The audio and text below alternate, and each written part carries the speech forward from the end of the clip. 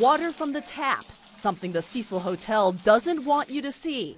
Hotel resident Alvin Taylor helped us videotape it with a cell phone. Yeah, smell of chlorine. Chlorine.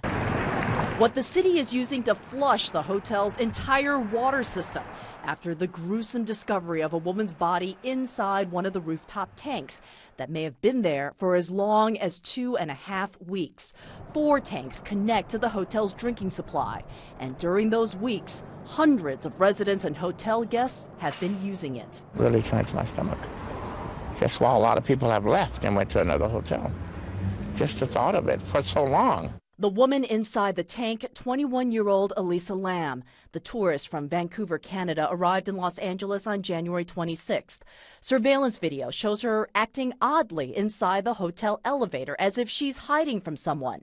But Katie Orphan says Lam didn't seem odd at all when they met. She was very outgoing, very lively, very friendly. Orphan is the manager of a bookstore around the corner from the hotel called The Last Bookstore. One of the last places Lam was seen by anyone, as she bought records and presents for her parents and sister. Talking about what book she was getting and whether or not what she was getting would be too heavy for her to carry around as she traveled or take home with her. That was January 31st. The young woman planned to see more of California, say police. Her parents flew down to Los Angeles to plead for the city to help find their daughter.